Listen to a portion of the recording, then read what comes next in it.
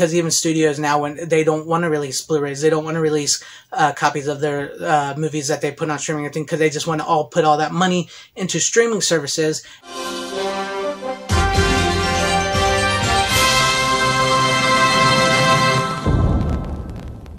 Hello fellow followers, and welcome back to FanZcene, and today for you, Netflix keeps proving my point why physical media is the superior form of media. And before we get into all this, I just want to let you guys know that I'm not against streaming services. I do have streaming services myself. I do have Netflix. I do have HBO Max. I have Shudder, which is one of my favorite streaming services, and it's pretty cheap, and you get some really great, cool 80s horror movies and stuff like that, which, you know, I love. But like I said, streaming, I'm not against it. It does have its benefits. You know, you can sometimes find movies that you can't find on a physical copy. You can also, you know, maybe there's a movie out there that you just want to watch. You don't really want to own, you just want to watch. So it helps in that regard. And I think the problem is a lot of the newer content on all these streaming services, which is what's killing these streaming services. Well, hurting them real bad. I don't know if killing them, because they're here to stay for pretty much forever now. But if you haven't heard about what's going on with Netflix, let's cover some of the stuff that's going on with Netflix, and we'll get into all this. Co-founder Reed Hastings has said for years that he doesn't want to offer advertising and had no problems with password sharing. But the company is changing course after losing 200,000 customers in the first quarter, the first time it has shed subscribers since 2011. Netflix also projected it will shrink by another 2 million customers in the current second quarter, a huge setback for a company that regularly grew by 25 million subscribers or more a year. Netflix also will curb its spending on films and TV shows in response to the customer losses. Allowing consumers who would like to have lower prices and are ad tolerant makes a lot of sense, Hastings said Tuesday. Netflix will explore the best way to offer advertising over the next couple of years. Cracking down on password sharing is a risk for a company that started by giving customers a cheaper, more convenient alternative to cable. By nudging customers to pay and inserting advertising, Netflix begins to resemble what it replaced. As you can see there, there's a lot to take in with that. Like with the loss of 200,000 subscribers, now they're considering adding ad plans where you can, which would probably lower your price of your Netflix if you choose a plan with ads. But this is a company that, like it said, it started off saying that they would never add ads to their service. You know, they wanted to provide entertainment. And if I'm honest, I just prefer cable. I really do. I know there's so many great shows and stuff that can be found on these streaming services, but for every Cobra Kai or Stranger Things, or some cases some people like The Witcher, there's so much crap in between that you have to wade through. There's so much content. So it's content, not entertainment, and that they keep putting out there. So that's one of the reasons why I do believe, you know, they're losing so many subscribers and they're considering this plan. You know, there's a lot of things going on in the world too that they also sort of shut themselves in the foot with. Netflix did, and that's caused them some problems. And the world is different now than it was, say, during the pandemic. People are starting to get out more. So there's that to take into account. But there's also, like, I read this quote from somebody online that said that so many people signed up for these streaming services and they consumed all the older content, the older entertainment, I should say, because like older movies like 80s, 90s, all that, and then the new stuff is lacking. And yes, the new stuff is lacking, and I think that's one of the biggest problems, besides so many other factors, of why so many people are turning out. And like even Elon Musk, whether you love him or hate him, he said this. He said that wokeness is the virus that's killing things. I'm paraphrasing, but I'll throw up here's the tweet that he put out. But yes, I agree. I don't talk a lot about this, but wokeness is killing a lot of entertainment. It's killing a lot of our modern day entertainment, killing so many things. It's destroying our franchises that so many of us loved, from Star Trek, Star Wars, Doctor Who, and so many countless others. It's just being injected into so much stuff with so much wokeness, so much messaging, and it is a problem. It is a problem. And it doesn't mean that wokeness can't tell a great story or have great characters. It's just the way they're doing it it's not working, and it's pointless.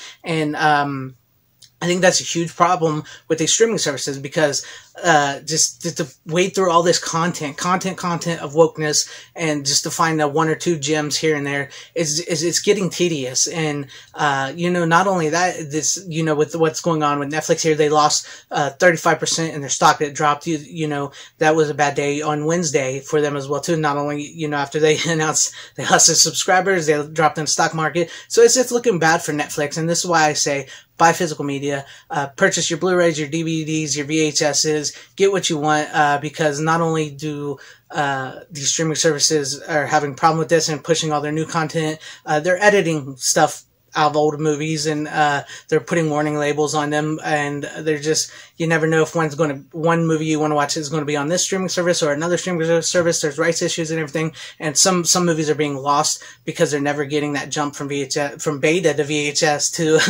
DVD, Blu-ray, and all that. And I know I keep saying this, and one of the best ways to get your point across is repeat. And also with everything that's going on with Netflix and everything, it's starting to affect other streaming services. So let's go over this real quick.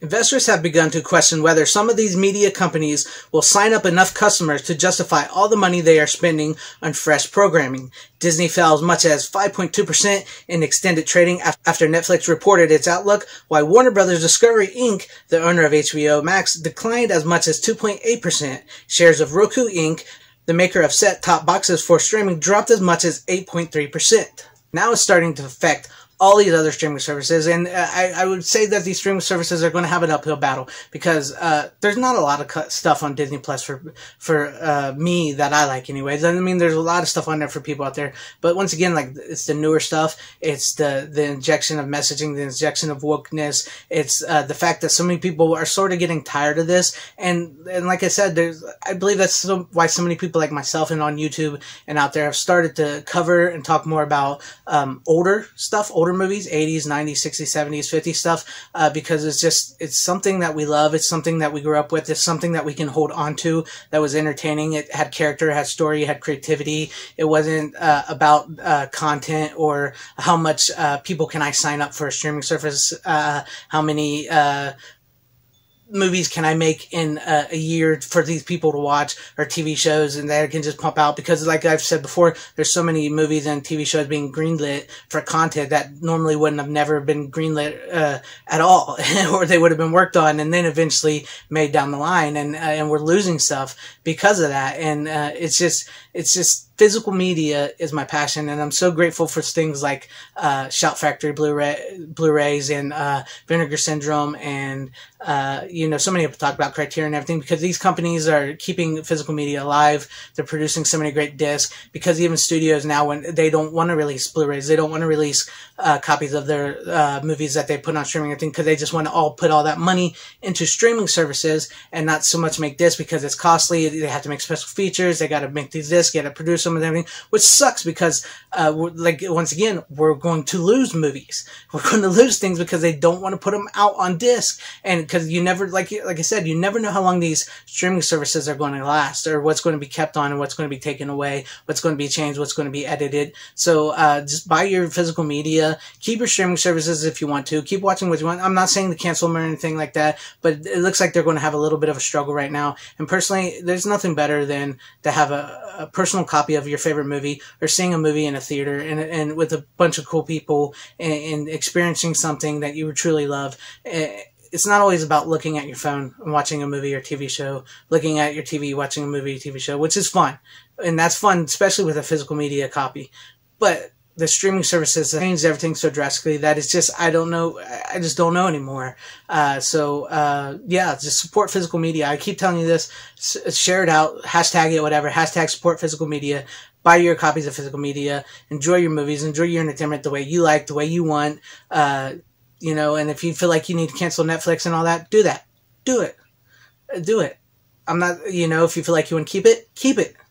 It's up to you guys, but I'm just saying, streaming services aren't always what they promised us when we first signed up for them. Let me know what you guys think about all this in the comments section down below. I would like to hear your thoughts on this and interact with you guys. There's so many different opinions that you can have on this. So let me know what you guys think. And if you like this video, please give it a like, share the video out for everybody to see. If you want to subscribe, please subscribe and hit that bell for notifications. I would truly appreciate that. Thank you guys for watching. Wherever you guys are, please have a great, safe, happy, healthy day, morning, afternoon, evening, and night. Godspeed.